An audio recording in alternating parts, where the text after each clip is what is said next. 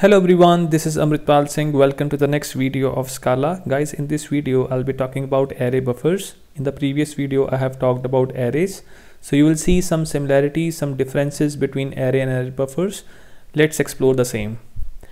An array buffer in Scala is a collection that comes under the sequence class. So it's a similarity between array and array buffers that both are the collections in Scala which comes under the sequence class. Like arrays, it's a mutable collection. So another similarity, both arrays and array buffers are mutable in nature. We can add and remove elements from an array buffer, while adding and removing elements is not possible in a simple array. So this is a difference between arrays and array buffers. So array methods and operations are applicable or available for array buffers as well. So whatever the operations I have shown you in the previous video of arrays, all are applicable to array buffers as well.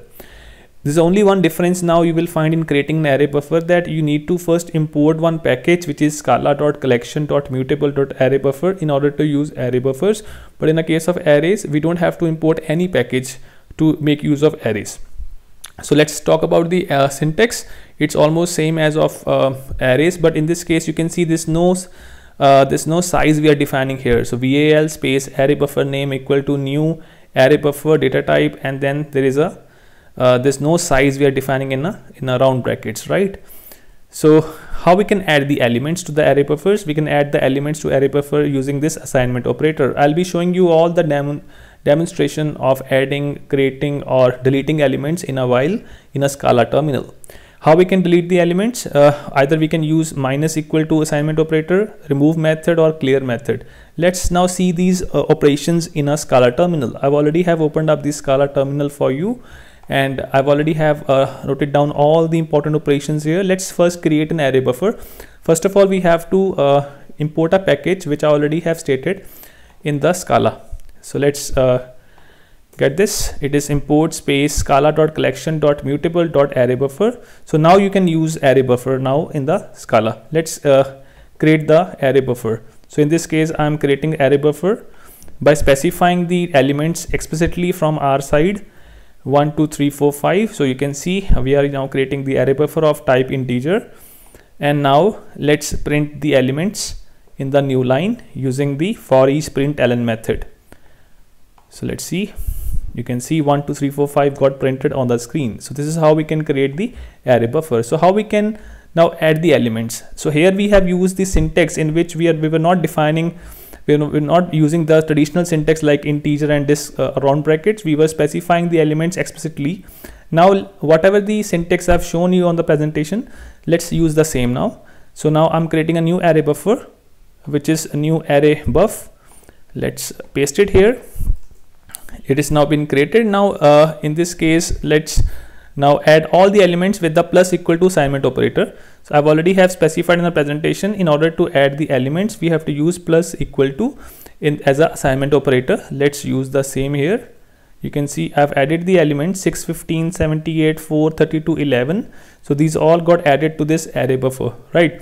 Now let's print the same new array buff dot print dot for each, then println method. So it will be printed on the screen. So in this way we can create the array buffer and we can add the elements. Now let's see how we can delete the elements. So for this we are having multiple ways available. Either I can use minus equal to, or we can use remove method, or we can use clear method. Let's do the same. I'm copy and pasting the things in one shot. Let's add the elements first to this array buffer. It's been added. Now let's delete the elements. For deleting elements, we have to use minus equal to as a assignment operator. So this is got deleted. You can see earlier we were having 6 15 78 4 32 11. Now I have removed 78, so it's no longer available in a array buffer. Now we can print the result as in a new line as well. Let's print it. So you can see there's no 78 available, right? This is how we can remove the elements, and in the same way we can also make use of remove, and we can pass the number here. Let's see, remove 4. So in this case we have just used the index location, so it is now being removed as 11, right? 0 1 2 3 4. And in the same way, if you want to get rid of all the elements, right, then you can use clear method, right? Let's see. So everything got now cleared up. You can, if you want to print in, just see now.